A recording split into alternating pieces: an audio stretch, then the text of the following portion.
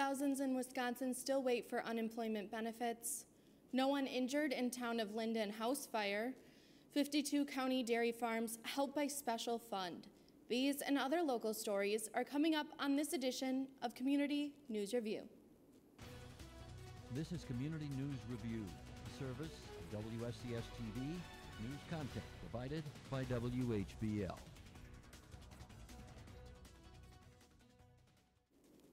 I'm Maddie Pfister, and this is Community News Review for Tuesday, May 26, 2020. Memorial Day 2020 took on its own special feel this time around, as many made the most of warm, dry weather to come out from isolation into celebration of those who were once among us and whose memory we honor on Memorial Day.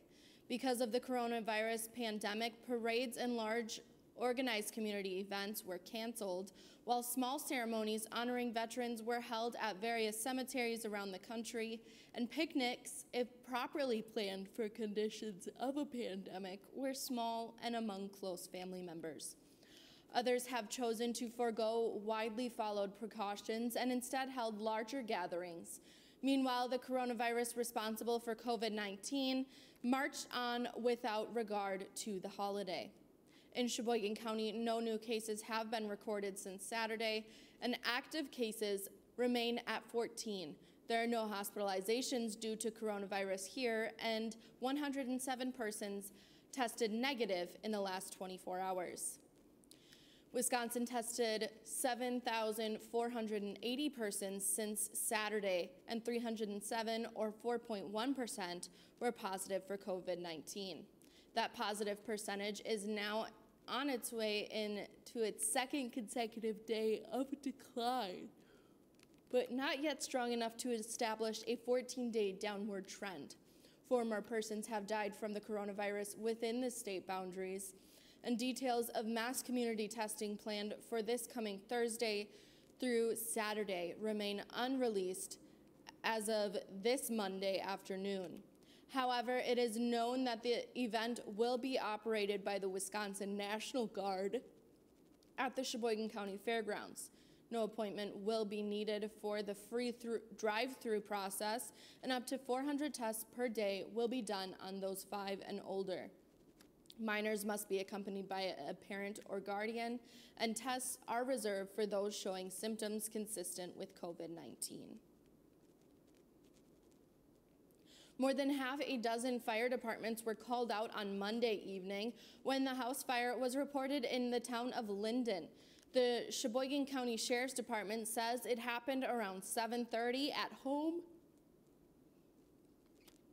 on County Road F. The homeowner called 911 to report an electrical fire in the basement of the home.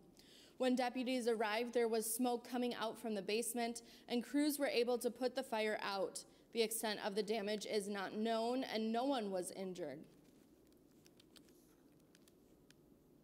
Habitat for Humanity Lakeside's Sheboygan Restore will open its doors at 11 a.m. tomorrow, following a 9-week closure forced by the COVID-19 pandemic. Executive Director Sarah Beckman said that both shopping and donation drop-offs will look and feel different after the deep cleaning of stock and store.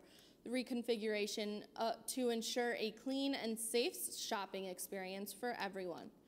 New hours will be from 11 a.m. until 5 p.m. on Wednesday through Friday, and on Saturdays from 9 until 2. Social distancing signage, a checkout sneeze guard, and hourly cleaning of the bathrooms and high-touch services are now part of the norm here, and any merchandise donated will be disinfected and placed in quarantine for 3 to 5 days before being placed for sale. 52 Sheboygan County dairy farmers have been tossed a lifeline to help weather the storm of COVID-19 amid the already unsteady climate. The Sheboygan County Dairy Farmer Fund is administered by Consumer Credit Counseling Services and made possible by a local family foundation, Bank First, and individuals. Consumer Credit Counseling Service of Sheboygan Executive Director Wayne Greisbach said he was overjoyed that so many were assisted and were able to review their budget with the agency. Over $275,000 was distributed to eligible farmers. And Greisbach said that given the need, he'd like to see the fund continue. Agriculture in Sheboygan County alone employs more than 8,600 persons, accounts for over $3 billion in economic activity, and contributes almost $740 million to the county's total income.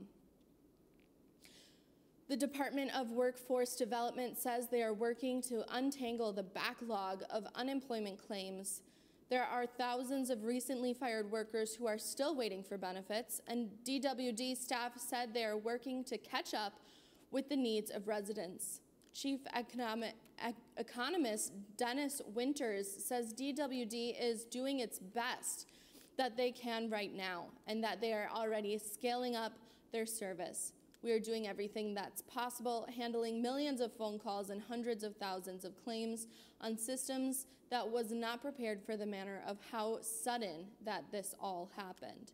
Winters says the state's unemployment system has been overloaded for weeks. We are doing everything we can to ramp up this on that side. For those that are having difficulty, we apologize, but the vast majority are being handled as well as we can, and all of them are being handled as well as we can given the circumstances. At 14.1% unemployment, Wisconsin still has lower unemployment rates than the national average. 439,000 people in Wisconsin lost a job in April. And finally, foul play is not suspected in the death of a La Crosse man who has been missing since February. Police confirmed on Sunday that they found the body of 62-year-old James Zaragoza in the Mississippi River near Hanfill Road. Zaragoza went missing on February 22nd at the Catholic Charities Warming Center, and an autopsy is being conducted before authorities make an official cause of death determination. And that is our report for today. Join me again on Thursday for more local news and information on Community News Review.